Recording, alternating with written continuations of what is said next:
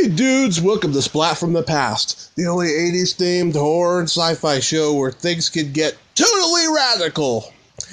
Now today, I will be welcoming a very unique improvisational experimental filmmaker. Her name is Linda Yellen. She directed this Showtime movie when I was a kid. I loved so much, I still remember it to this day. It's called Chantilly Lace. And I'm having her on the show today. I want to talk about that and basically, how she got started in film and how she developed this improvisational way of filmmaking. And she's also produced many TV movies like Mayflower, The Pilgrim's Adventure, Liberace, the 1989 remake of Sweet Bird of Youth, and so many others. And she made another movie called Parallel Lives. That's another Showtime TV movie. And The Simeon Line, and so many others. And I'm going to have her on today to talk about all of those, and it's going to be great. The last show before Mother's Day weekend. So yeah, here is my interview with Linda Yellen.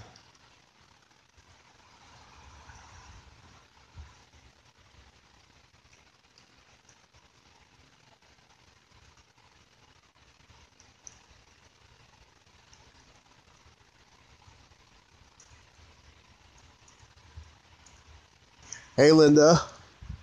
Hi, Tommy. How nice to talk with you. How are you? I'm great. How are you? Good. Well, trying to keep going, getting really tired of this lockdown. But it's for all our good, I guess, to be safe. Important. Where are you? Where are you locked down? Redding, California.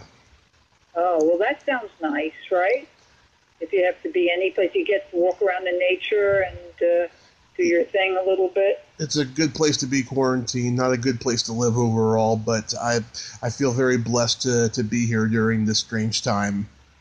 Yeah, absolutely. Well, I got out of the city and I'm staying in a friend's house in Maplewood, New Jersey, which is not as beautiful as where you are, but it's kind of nice and suburban, and I got the city just became too much. You're hearing all the sirens all the time, people dying, and it's just horror. I mean, I guess like being at war with an unseen enemy, everyone has said, Yeah, I can imagine. But so I like the idea of turning my attention as we end this week to movies, which is so much better. Yes. Thank you so much for taking the time today. This is such a great honor. Oh, well, thank you very much. It's my pleasure, for sure. You're welcome. So, going back in time, did you gravitate toward film early on in your childhood? I absolutely did. My mother had a great opportunity to be an actress, was offered an RKO contract. Oh. She was underage at the time. She was, I think, about 17 or 18. I think you had to be 21 to make your own decisions then. And we had one uncle, great uncle, who was a projectionist, who told my grandparents that if they allowed my mother to go, she might become a whore. So I wouldn't let her go, and she became a chemist instead and a housewife and teacher, but always was madly in love with the movies and started taking me from a very young child. I never believed, because of the feelings, their prejudice about the industry, there would ever be anything that I could actually do. The closest I came to believing I might be in films, as a teenager, I thought maybe I could be a film critic and then get to see all the movies, that I could possibly enjoy. But then in college, I directed a play. I went to Barnard College, an all-women's college, and I directed a play about the War of the Roses, which was all about the women left behind. And as it turned out, Richard Rogers, who was the chairman of the Board of Trustees, showed up opening night and really liked my direction and sort of bounced my career and said, would you like to direct summer theater? Something I work in. I was 16 at the time. Only with that naivete, I said, no one goes to the theater. I told him I was going to make a movie, and he donated $1,000 to Barnard College. I made my first film short, and it won third prize at the New York Film Festival, and that's how it all began. Yes, if I may backtrack, though, before we get into all of that, do you remember the first movie you ever saw? Gosh, no. What a great question, and boy, would I love to know it. I'm going to ask my mother if she remembers. Okay. But, I was taken, I was going to the movies at 3, 4. Yeah. Well, here's a better version of that question. How about the first movie you saw that it touched you so much that you were like, I want to be a filmmaker? Wow. Again, maybe it's easy because it was about a young woman, and I sort of identified with her, and I would have been about 10 at the time that came out, I think, with Leslie Caron and Louis Jourdan and Maurice Chevalier. We saw it over again, and it touched me. Probably about the same time I saw a drama. They took me to everything. There weren't the same codes. Earlier, there had been the Hays Code, but, when I grew up in the 50s, that wasn't really in play, and they didn't have the ratings that they have today. So they wouldn't think about anything taking what normally today people might say inappropriate material for a young, child. Yeah. So the Nun story with Audrey Hepburn, where a nun loses faith and has to, and decides to leave the convent.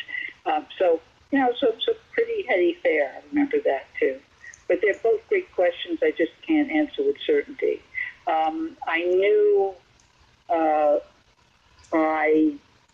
the time I was in college, and I got to use the banner of being a journalist for the college newspaper, and I got to meet film directors and interview them.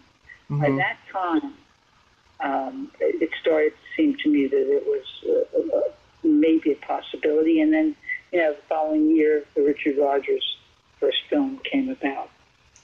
What filmmakers influenced you?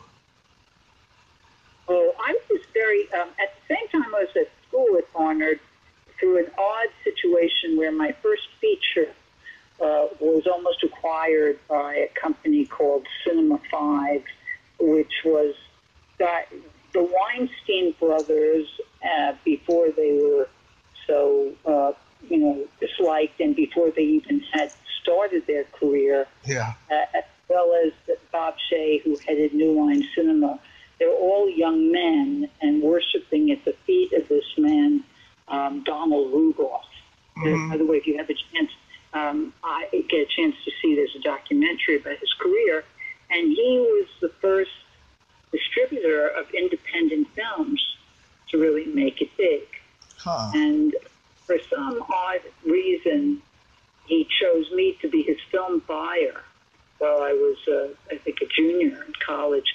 And I used to get out of classes and say, I'm going to Rome, and I can't be in class. I was at Rome, New York.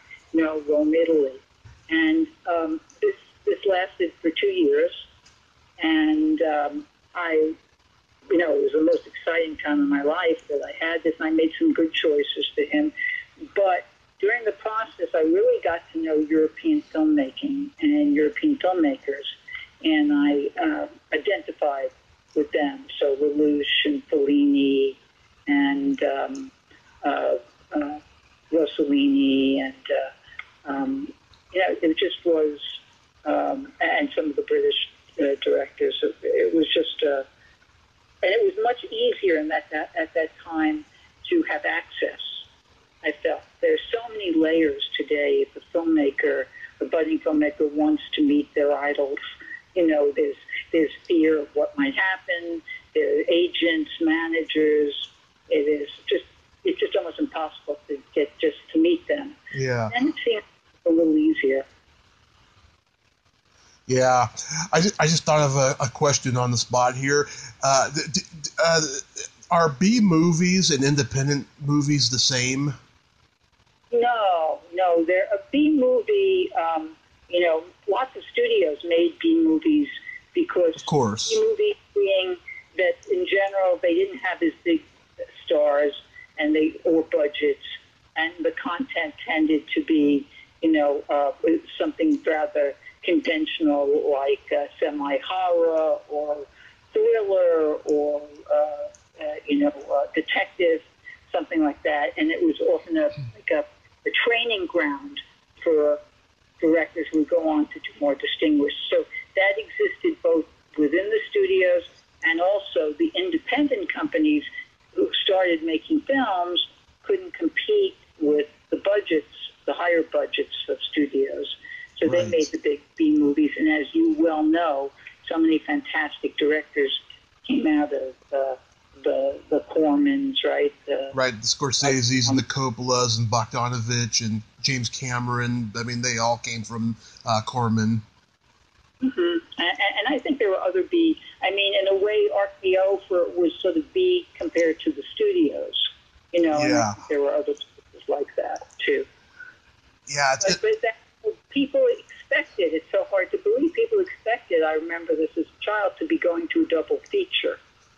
It's kind of like the A and B sides of a record. Mm-hmm. People would buy a 45 and there'd be two sides to it. And sometimes the B side would be the one that you really liked better than the one that made you buy the record. And that would happen with B movies too. Yeah, because I've always been just confused by that whole thing, I mean, I always used to have this joke, and I don't know if it's funny or not, where I would say, what's the difference between a low-budget movie and an independent movie?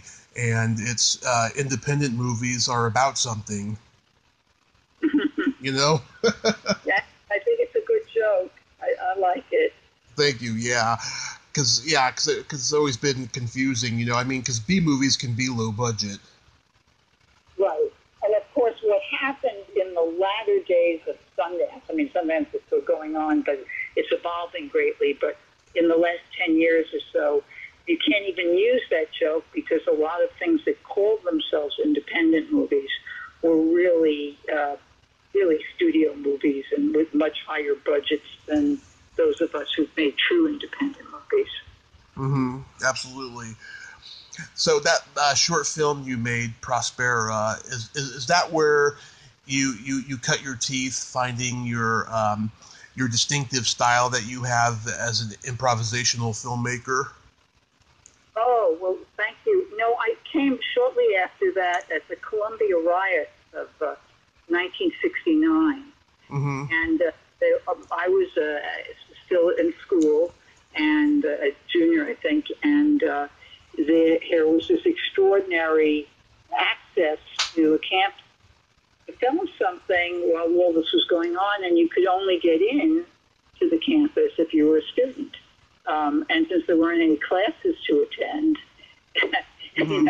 It sort of became an opportunity, and I filmed a lot of documentary footage. Some of it quite brutal. I actually am in the process of restoring that first film, and it's incredibly innocent. But I'll tell you, Tommy, there's footage there that's still riveting even today because it's just so honest, and it's just obviously, happening. And on the, as I'm filming, and then what happened is the school still, closed, but things had settled down by summer, and I was able to entice a bunch of my, student actor friends, including some of the people who were actually rioting, 2 months earlier, to come back and help do a drama around the footage that we had shot, and that was called Come Out, Come Out. And so that had many improvisational moments. It also had a 200-page script because I didn't have any idea how long scripts it should be. Oh yeah, we. It depends on the story. We all got our own perceptions of how many pages a script should be. You know, I write screenplays, so it varies depending on what story I tell. You know. Mm-hmm. But I love the process of script writing, and for me, whatever the script is, as a director, for some odd reason, I just generally run a little bit over a minute a page in what winds up in my films. And so I guess it's my sense of pacing, or, I guess pacing is the main reason. And so if I get a 100-page script, I know pretty well that's going to be like a 100-minute film, give or take. And do you apply your theater techniques to filmmaking? I do, in terms of preparing an actor to go on. I had a wonderful experience way back when I did Chantilly Lace. Love that. In that Talia Shire, who's Francis Coppola's sister, would tell me that Francis, never seen him direct, would talk and do a performance all the while the actor was, performing, saying, now you're sad, now you're angry, now you're waiting what they're going to do, and then the actor would emote in that way, kind of what a director on stage might do at a certain point before, the production goes live, during rehearsals.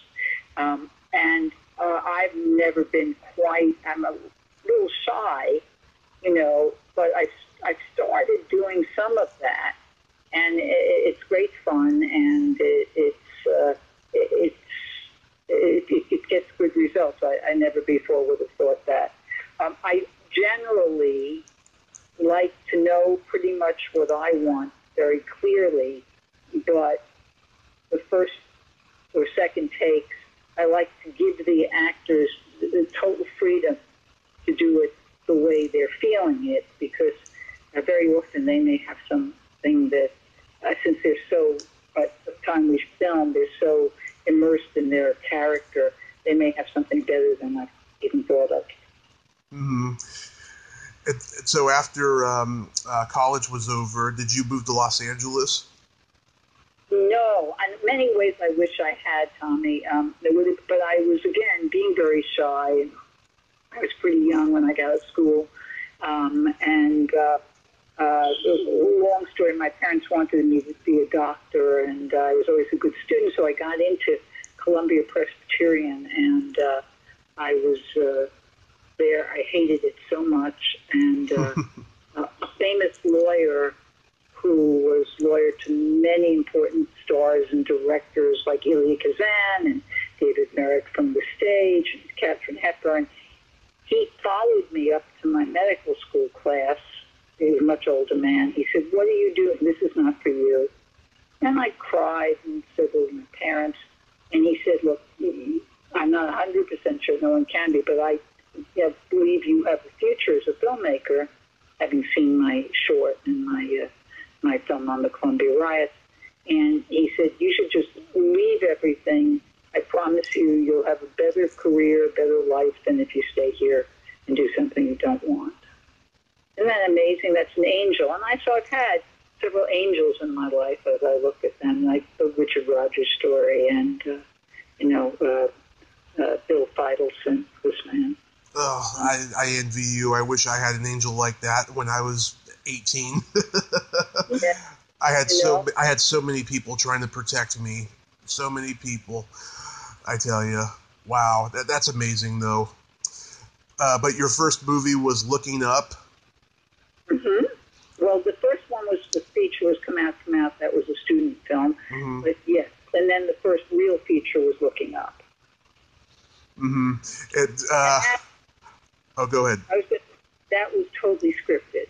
I've learned something about my work that I can't, I don't know about other people, but it's very hard for me to tell the difference between my totally scripted movies and my improvised movies. Yeah. you don't want to do an improvised movie for your first movie because the chances are that the actors you hire are not that good at improvisation. Absolutely. That's a good advice, and I'm glad I didn't do what you're saying. So, yes.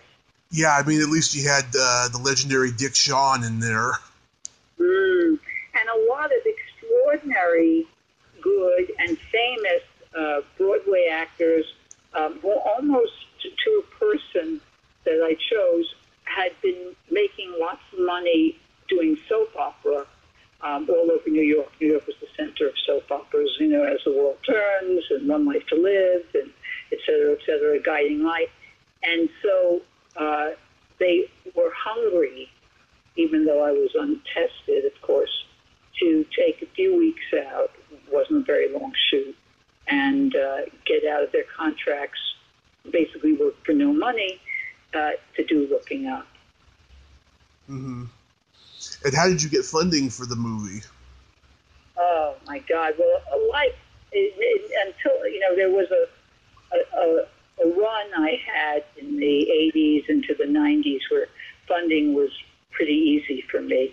But before then, and certainly after that, it's a huge struggle. And for the first film, I, not really knowing what I was doing, but relying on people who had a little more knowledge, we figured out that we needed $96,000. And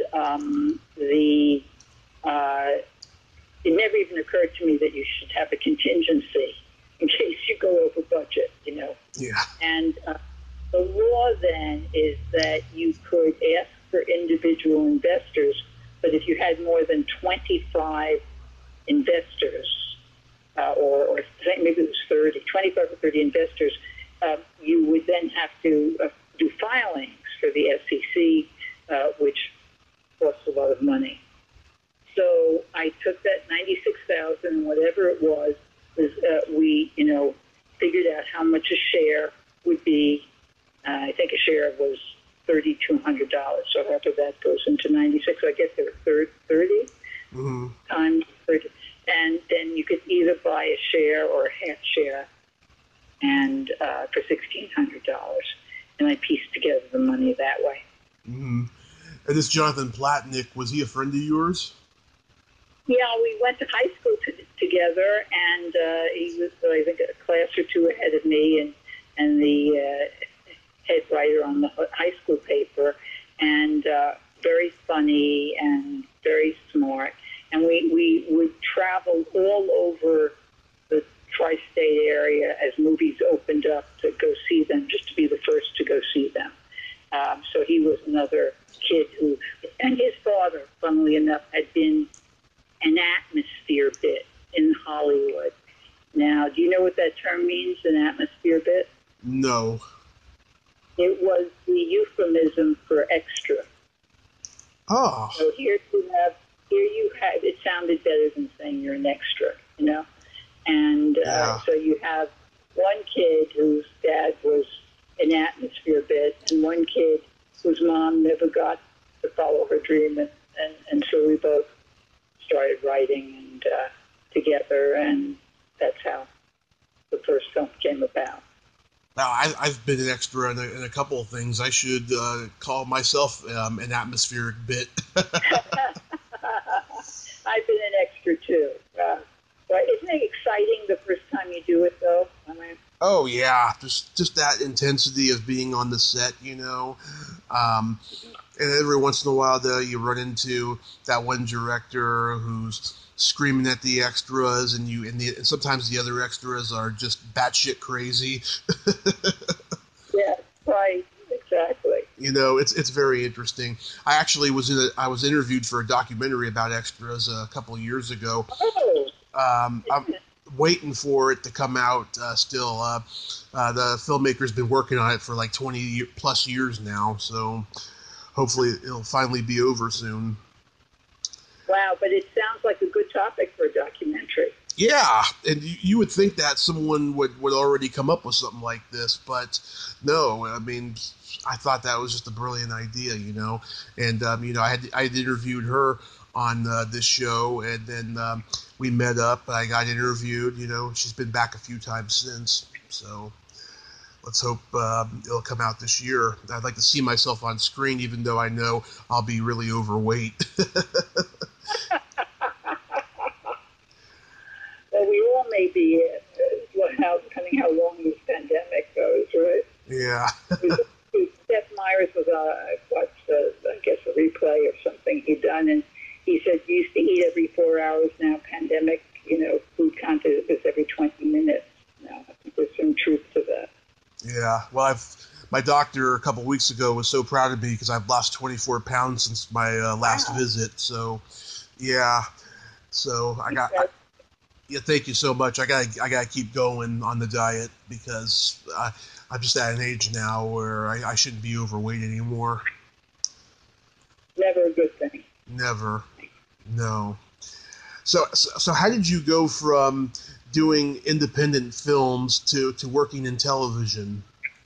Well, that was the most wonderful and easy. That was part of those golden years. I guess it was about 77 that my independent film Looking Up came out. Mm-hmm. And one of the actresses in it, Doris Belak, the late Doris Belak, a wonderful actress, was married to an important producer. And the important producer, when we were having a screening, brought his agent to see his wife's work. And as it turned out, the agent wasn't all that interested in the wife's work, but he was very interested in me. Mm-hmm. And he was one of the two great agents I've had in my career. I was lucky enough to have two. I was having a conversation with someone earlier who's never had one. But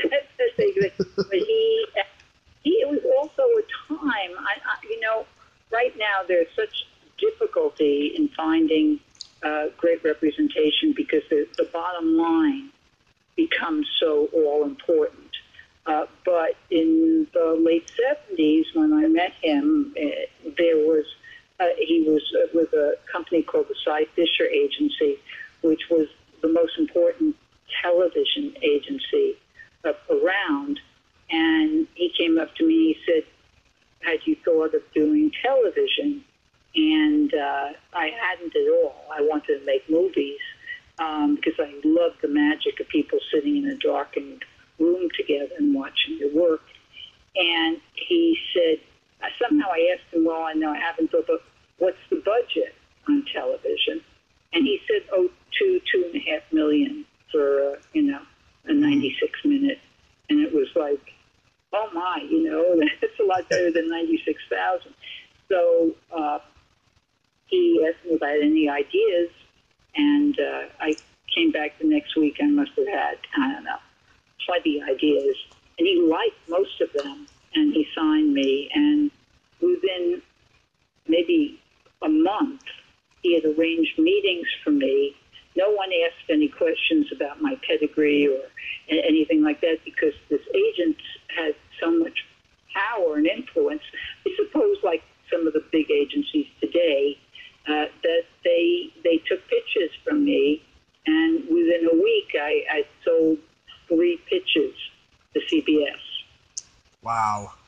And this was pre-Susan Seidelman, Martha Coolidge, Amy Heckerling, that era of women breaking into mainstream movie directing. I'm sure it was at that time it was tough for you on the theatrical film circuit. Absolutely, and it was still, and again, as you know, from someone who's basically shy and didn't think really that I would have any career in the film business, then to have this opportunity of the first film, and from that I learned that to be an executive producer at that time, I think it's still true today, in television, was to have the kind of creative control that a director has in film. It's so that when I made my projects for television as an executive producer, I picked the cast. I got the script exactly the way I wanted. I picked the crew and the locations, and generally brought the director on a week or two before we started filming. So it's a different existence. Nonetheless, by the time I had done, maybe 3 years of doing TV movies that way, with me sort of being in the background, some people said it was like the power behind the throne kind of thing. I wanted to be directing and got my opportunity to do Prisoner Without a Name, Cell Without a Number for NBC, with the extraordinary opportunity of getting Roy Scheider, who had just won an Academy Award for All That Jazz, to do his television debut, and Liv Ullmann, who was Ingmar Bergman's leading lady in all the great Ingmar Bergman movies. Hence, you asked me about foreign films, and his films were such an influence on me, to make her television debut in Prisoner Without a Name, Cell Without a Number. Yeah, and you also had Christopher Murney in that. I did, and I had Zach Galligan. Zach, who was a big star off of what was his Gremlins. Yeah, I've met him a couple times at conventions. He's an interesting guy. I've lost touch with him. Is he still acting and doing his thing? I believe he is teaching in Atlanta, Georgia, but he does act whenever given the chance. Well, as wonderful as those guys were in the movie, and they were absolutely wonderful, those days the network had a lot of approval of your cast, unlike when I did my independent films. I just cast whomever I wanted. And the two young actors who we had read before, I wanted to use, Kevin Bacon and Matthew Modine, were also pretty amazing choices. And I often think about what might have happened, had they been the ones, to play that part. Yeah. And you worked with Anthony Hopkins on Mayflower. Yeah, what a wonderful human being and what a talent. Yeah, did you know he was going to be an Academy Award winner someday? Oh, absolutely. I mean, he had already done The Lion in Winter. I mean, and he was brilliant opposite Katharine Hepburn and Peter O'Toole and that. And, there's some people, it's just a magic. You can have all the skills and still not have the magic. And sometimes you can have the magic without having the skill. And when you meet someone who has both, it's pretty extraordinary. And he is that person. Yeah. When you did the royal romance of Charles and Diana, did you ever hear from the real Charles and Diana? Well, yes, as a matter of fact, it touches me every time I think about it. I actually became friendly with Princess Diana. She interceded. There was a moment in time that it didn't look like the film would go through because the royal family, Charles in particular, was initially against that kind of production. And I actually asked for and got an audience with Diana. It was so memorable, and she was so fabulous. And, of course, I didn't read anything like there would be any trouble about which way, their lives would go. And she interceded and convinced Charles that it would be, a wonderful thing to do. And it also helped. I mean, my partners at the time were a fabulous record company called Chrysalis, which is still a very important label. And the two partners, Chris Wright and Terry Ellis, had, I think, young men with a lot of talent, had visions that someday they might be knighted or something. And I think we're afraid if this didn't go smoothly, that they would lose the opportunity. But when Diana stepped in, we had all sorts of access that was really wonderful. Yeah, what a tragedy, too,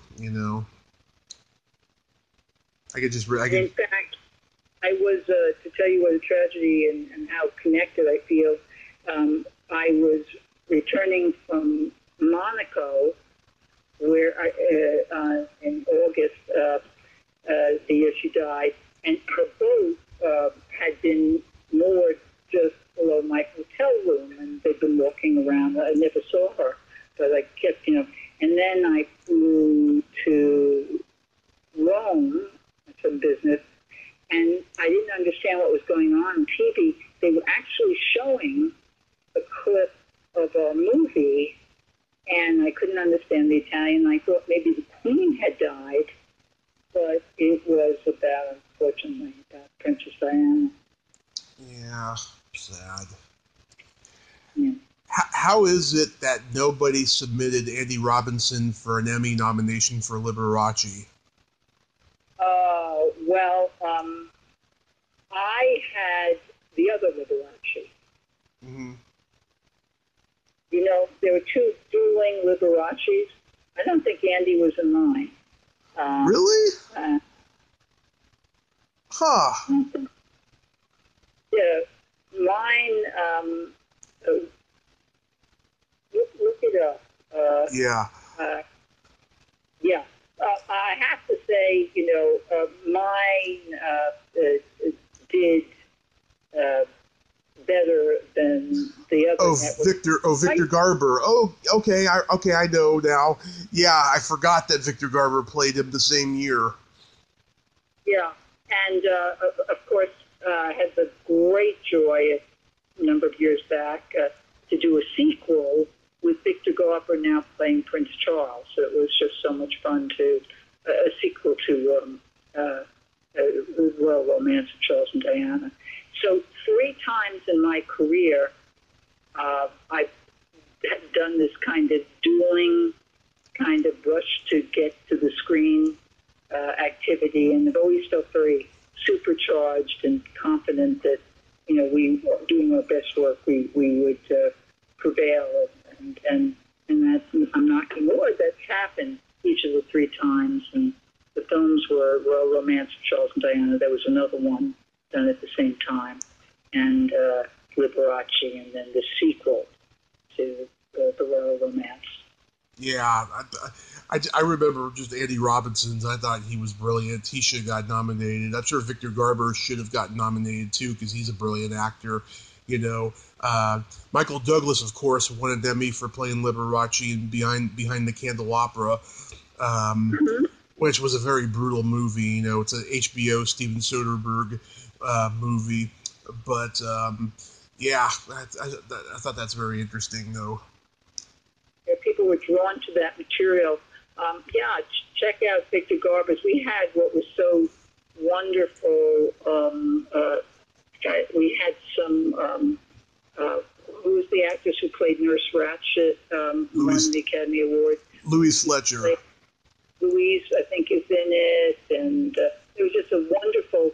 I've been so fortunate to get these sort of ensemble casts of just really great actors that it's been a real treat to work with, and that picture has that as well. Yeah, and you teamed up with Nicholas Roeg for a remake of Sweet Bird of Youth.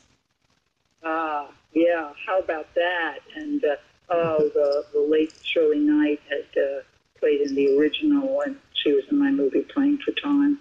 But Elizabeth Taylor and Tennessee Williams was still alive, and was thrilled to work with Tennessee on this. It was just a dream come true. Yeah, Mark Harmon is in it. How wonderful. People would say to me, "Oh, don't cast Mark Harmon. He's just a good-looking face flashing his hand, And then I said, no, really, he's not, And I'll tell you a funny story. I loved Elizabeth Taylor. She was such a, I'd known her for many years, though she hadn't remembered when we first met. Just that I had spent time with her like 15 years earlier. And but she was very good she was on the set. She learned her lines and everything. But every day there was a bet on set. E.T., E.T., E.T. And they asked me, the crew, and one day they asked me, do I want to be part of it? And I didn't know what it was. And it was a bet based on exact time Elizabeth Taylor exits trailer. Because it never quite was the time she was supposed to. Oh, wow. That's great. So did you find producing more exciting than directing? No, quite the opposite. It has to. By the way, that's one of my frustrations with this terrible plague that we're in. People say, take one day at a time. And my nature is such that I like to plan way ahead. It made me a good producer, a very good producer. You have to have contingencies for everything. Of course, today it's very hard to do that. But after doing producing for a number of years, I could have been handling. I was in a position where I could have been, dealing with 5 or 10 movies a year easily because they just wanted my product. But it made me feel like, those in circuses, there's always some guy who has like 3 sticks and he's keeping plates spinning alive as he moves from stick to stick. Did you ever see that? Yeah. Circus? Yeah. I felt that way because I was not getting as intimately involved as when you're direct. When you're direct, also there's that contact with the actors that's just so magical and so suited my personality and collaborating. Not all directors are great collaborators, but I think I am. Mm-hmm. Yeah, I mean, just talking to you now, I mean, I can see you're pretty easy to get along with. Yeah, I am. But so, I think every time one gets to make a movie, it's a miracle. Yeah. It's a miracle together. I tell people all the time, I say, movie making is a gift. Not everybody gets to do that, and I get so angry when I talk to actors who are just bitter and negative and not appreciative of the cult success they have with certain movies because they wanted to be a huge A-list star. They just don't see the gift that they got to do something that's good like that. Making a film. I mean, yeah, it was a little film or something, but it gave them that kind of level of notoriety. I couldn't agree with you more. Right on. Mm-hmm. And but there are only some famous. Some great famous British actor, I'm going to say someone like David Niven or something, said there aren't little parts, there are only little people, so that you can get a very small part as an actor and make the most of it and make it something that people will never forget. And I feel lately I've been attached to some very large movies, but lately my own projects have been small, independent projects, and I just feel the same way about that as he talked about actors. Yeah, I've had some very interesting cases on here, I tell you. Lots of them. But you should write a book about it. Huh? You should write a book. There's so many books in me I want to write. It's just that I'm just, so busy doing this show and everything that I'm so dedicated to this now and stuff, but I do have, books in mind that I want to do, of course, about things that have happened to me. Like, 5 years ago, I had a car accident, and that's the reason why I do this podcast now, because it made me see things differently than I did before. Mm-hmm. Well, something good came out of it. I'm so sorry you had that. Yeah, it was the best thing that ever happened to me, I have to say. Oh, wow. But there's a lot of good stuff there, I have to say. But the first movie of yours I remember seeing, of course, is the aforementioned Chantilly Lace on Showtime. Where did this great movie come from? Oh, well, I was nearing 40, and I was feeling that maybe the industry was more designed for younger people, particularly younger women. And I went to a cocktail party and met Jo Beth Williams for the first time. And we just had and her husband, terrific director named John Pasquin. Right. And we just had that conversation, went on and on. And I found that she, whom I admired so much, her work, she was feeling the same way about turning 40. We then, in short sequence after that, I met, under different circumstances, I met Lindsay Krause and Talia Shire. I was living out in L.A. then. I'm living in New York now. And everybody, all the women were feeling the same way. And but I still didn't know what to do about it. I didn't know Robert Redford, but I'd heard about the Sundance Film Festival. workshop. Yeah. Yeah. And another woman who was part of that group convinced me to write. And so when I came up with an idea, I thought, I'd gotten, by the time I was ready to write them, I had these 7 women who were interested to go to a workshop with me, and they were all pretty, substantial stars in their own right at that moment in time. And we wanted to play around with the idea of a group of 7 women friends over a period of a year, and 3 times, so we meet up 3 times. And I wrote a treatment, and it was accepted, but a friend of mine who was Faye Datton, who had this, it's still a very powerful agency for more below-the-line people, but like cinematographers and editors and production designers. She said, you have these women, and digital cameras didn't exist then, it just, you could shoot on your phone and everything. She said, I will help you get a crew, but you just can't let this thing, because the way most people, they would go to the workshop and sort of work it out, never film it, and then go and try to raise the money to do it at a later time. And she said, I'll help you get a crew, but you have to come up with some money. You'll have to pay for film, and I get housing or whatever else. So I scrambled, like I had done with that first movie, and used my credit cards, and we all went off to Sundance for what was supposed to be a week of playing around, but I filmed everything that we did. And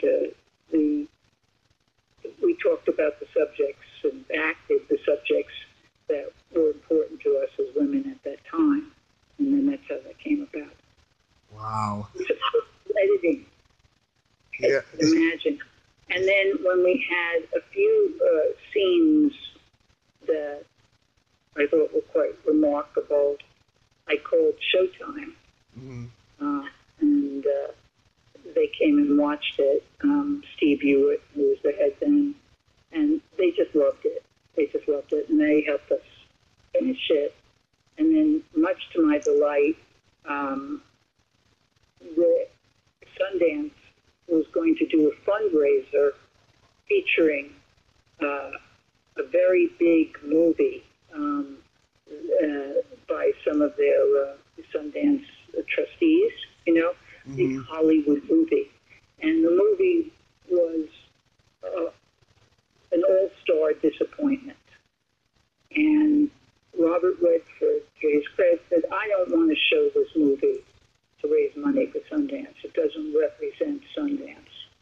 And the 2 women who were working with him, Michelle Saba and Nicole Gionet, said, well, we just saw a film, that you have to see. And that's how that happened. And it became the Sundance hit that year. Wow. Is there any influence of The Big Chill in it? Oh, well, I think I was influenced. That's really great. Yeah, I think I was influenced by that. I was certainly influenced by a movie from the 40s,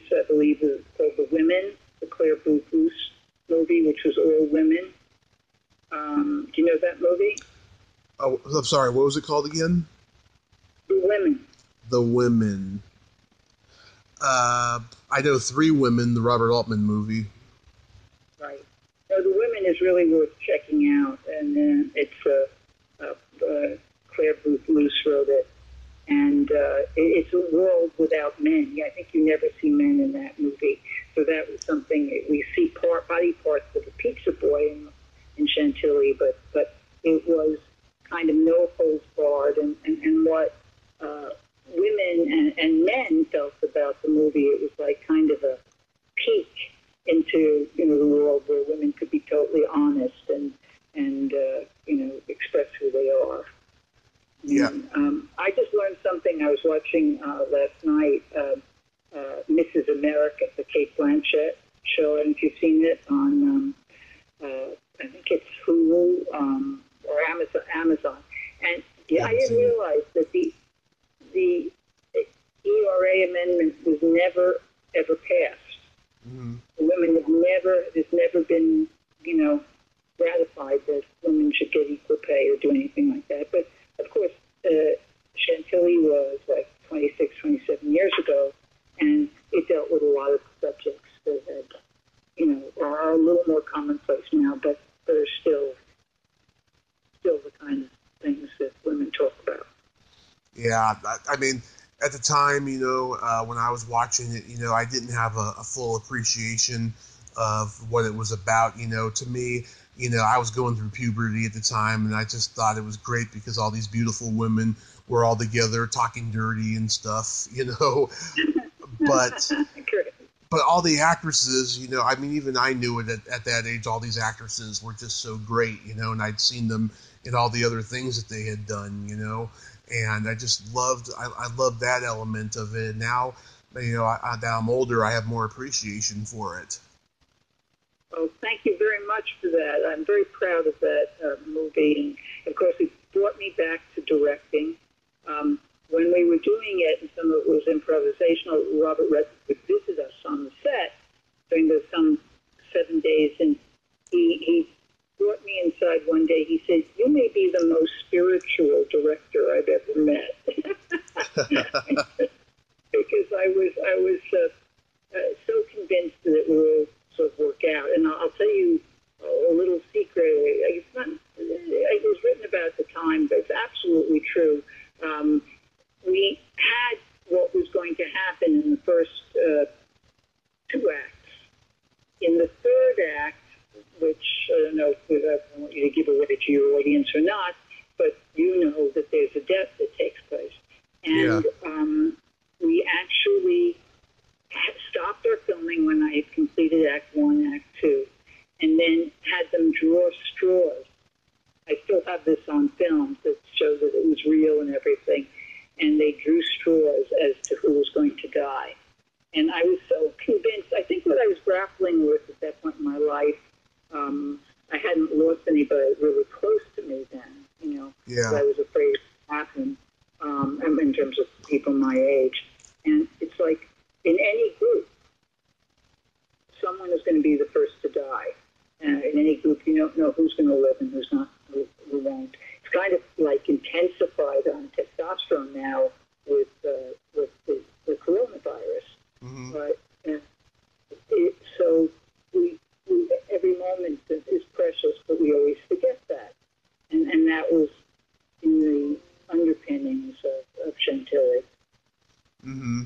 And that was so successful that you got to do parallel lives for Showtime? Wow, absolutely, yeah. People said, "Oh, we want to see now. You've done it with women, and you do it with men." I said, "Well, I can do it with men and women." And so the original cast came back, and all these. But I mean, have you ever seen the poster for Chantilly? For Parallel Lives, it is. Yeah. You as a film buff, it's like 22 stars all together. It's kind of like the old days of MGM. They used to gather all the stars for a close-up.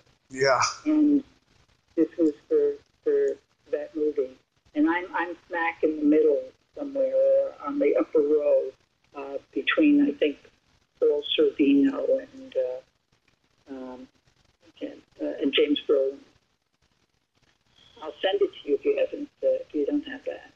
Oh, sure, that'd be great. Yeah, it seems like in those days, Showtime was a lot more art house than HBO, but then after The Sopranos hit, HBO became more art house, just as much as Showtime. Yeah. I think you're right. Well, again, Showtime was a little bit more fledgling, and so they had to sort of do something that HBO wasn't doing to get the attention. And they were great. They were so wonderful to work with. By the way, parenthetically, my most recent film that's out, Fluidity, was sold to Showtime. I don't know if you've had a chance to see it, but it's running, streaming, and running now. I haven't seen it yet, but I've read some good reviews on it. Thank you. Yeah. Yeah. But in Parallel Lives, though, that must have been just, it must have been just awestruck to work with guys like Jim Belushi and Paul Sorvino and Dudley Moore and then Liza Minnelli. And Ben Gazzara and Jenna Rollins, still one of my greatest friends in the world, and and rather, yada yada yada, on and on, and Dudley Moore. I mean, I would look around the set. We took over an army base that had been closed, but looked a lot like the college campus that you see on screen, and we just took it over, and there was some crummy hotel just off of the base where we all stayed. And the other thing in common with these small movies that I've done, the longest schedule I've ever had was, I think, 13 or 14 days. 13 days. Chantilly Lace was done in 6.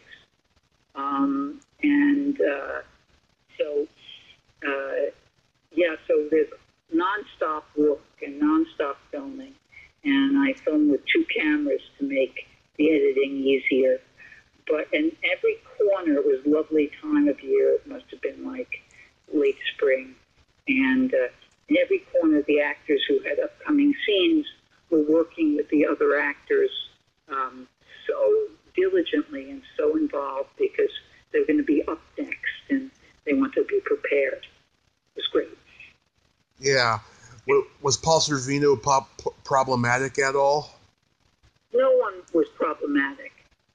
It was just, if anybody started to get a little bit out of line, something that happened. The other actors, not me. It was a delight because there's so many great heavyweight actors would embarrass them to be back in line. So it was terrific that way. It's a once in a lifetime experience in that regard. I met Paul Sorvino a couple of years ago at a convention, and he had that gruffness about him. And I interviewed this one actress, and she said, Paul Sorvino is the world's greatest actor, according to Paul Sorvino.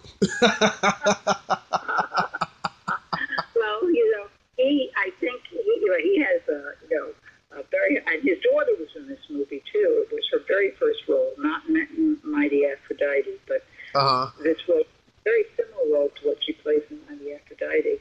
And she was a very smart Radcliffe College graduate who in person didn't look like she could do either my role or Mighty Aphrodite. And I actually sent Woody Allen some footage from my film to help him be able to see that she could play that part in Mighty Aphrodite, which got an Academy Award.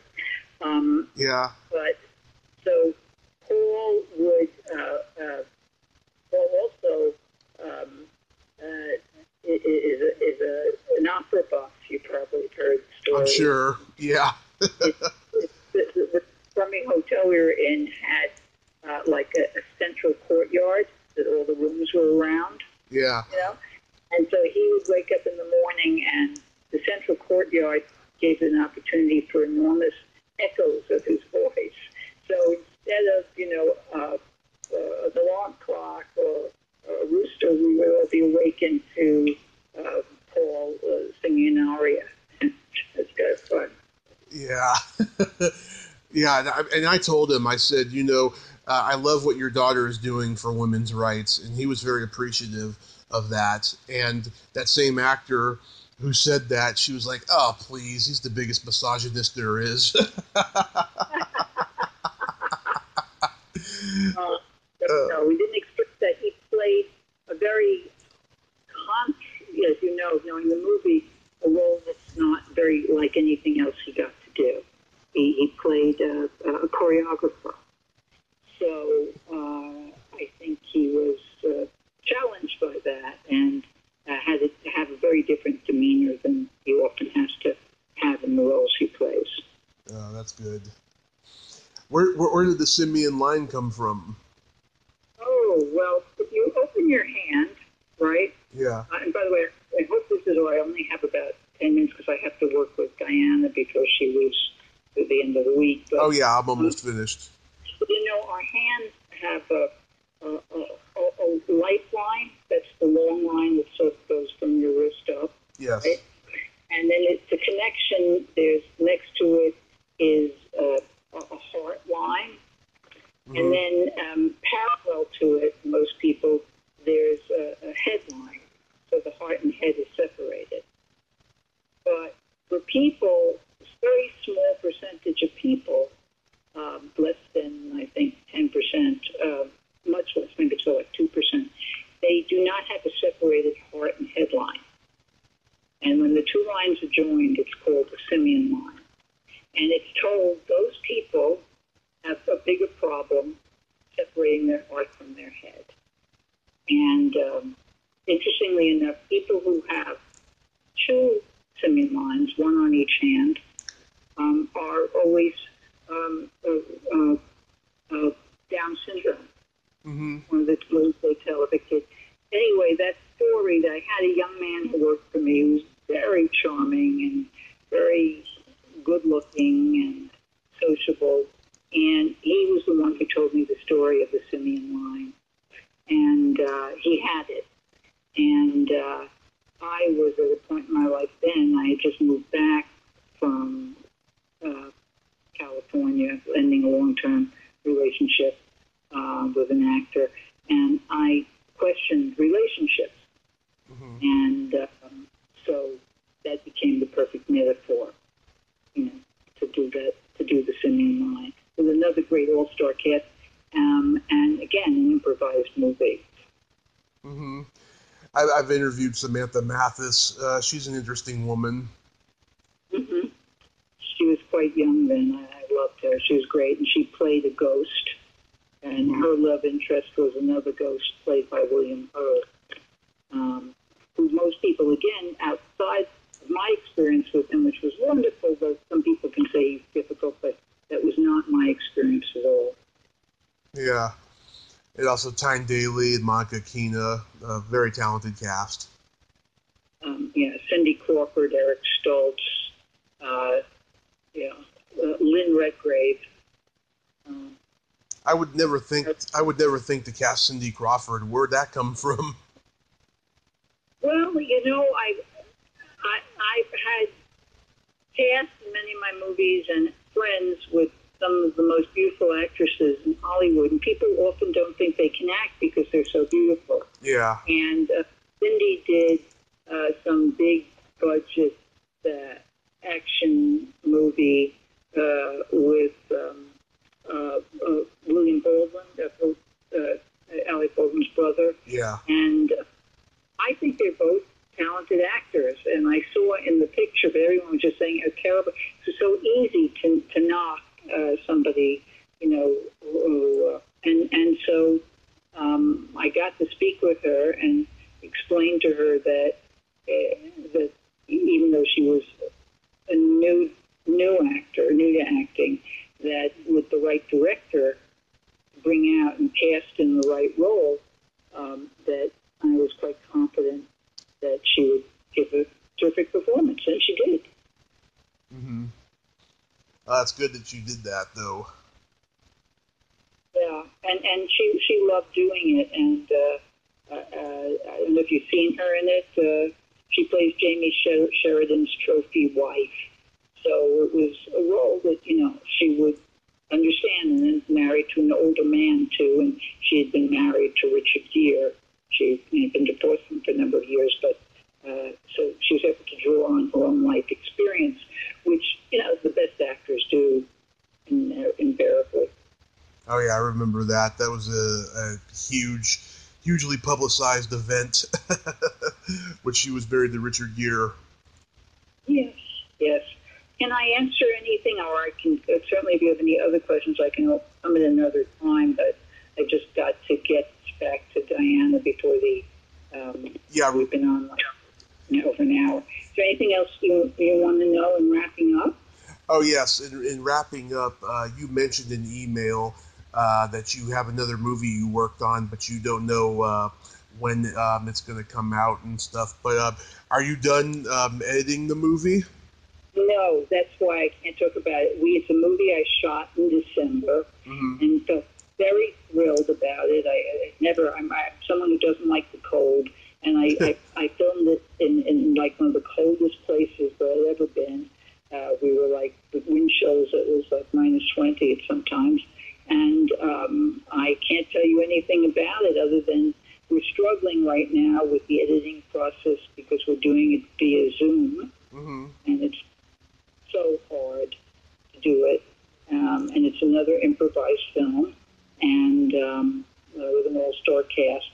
And I will be so I have no idea, just like we don't know when this madness will end, this global madness. I have no idea when we'll be through editing, but we're making progress. Literally this week was the first time I looked at it and thought, wow, it's really just starting to come together.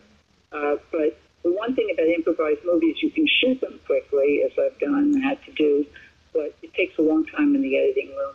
And not being close to an editor and working with an editor for the first time this way without a script for him to follow is pretty challenging. But we're doing it. Oh, that's good, yes. And, like I said, you're always welcome to come back on to talk about it when it does get released. And all we got to do is stay strong. And, I know that this country is going to make it. Everything's going to be great. It's already starting to. I mean, places are starting to open up again. Well, that scares me a little bit because of the wisdom of age. Just be patient. Right. We have to stay strong. We need to be patient and be aware and be conscious of each other. This is one of the rare times. I'll just conclude with saying one of the most important movies I ever did was Playing for Time. And it was an unusual story about the Holocaust. But because most Holocaust stories about whether one person will live or die, this was about an orchestra in the Holocaust, or a women's orchestra, that in order to stay alive and not all be killed, they all had to stay alive. So sometimes they'd have to take food out of their own mouths to give it to somebody else to be able to live. And I think this pandemic is a little bit like that.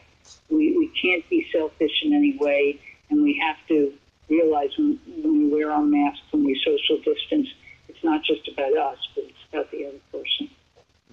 Very well said, Linda. Thank you. It's how life reflects art. Sometimes art is about reflecting life, and life can also reflect art. It's been a real pleasure talking with you, Tommy. I look forward to meeting you in person someday, but feel free if you need anything else, and onward and upward. Oh, absolutely, Linda. And thank you so much for coming on today. Stay safe. Take good care of yourself. Do what you can with that movie you're finishing. And happy Mother's Day. Oh, thank you so much. Thank you. Bye now. Bye-bye. Well, there you have it. Linda Yellen. Ain't she a sweetheart? Oh, what a very nice lady and very humble and has some great stuff there about filmmaking, great knowledge about filmmaking, and great stories about working with people. I liked her a lot. I'd like to have her back on. If you like this video, everyone, please subscribe to my YouTube channel, add me as a friend on Facebook, join my Tommy Kovac comedian page on Facebook, follow me on Twitter and Instagram, and all that fun stuff. Well, that's all the time we have this week on Splat from the Past. Until next time, this is Tommy Throwback Kovac saying, there's no shame in living in the past, because the present sucks. Later, dudes.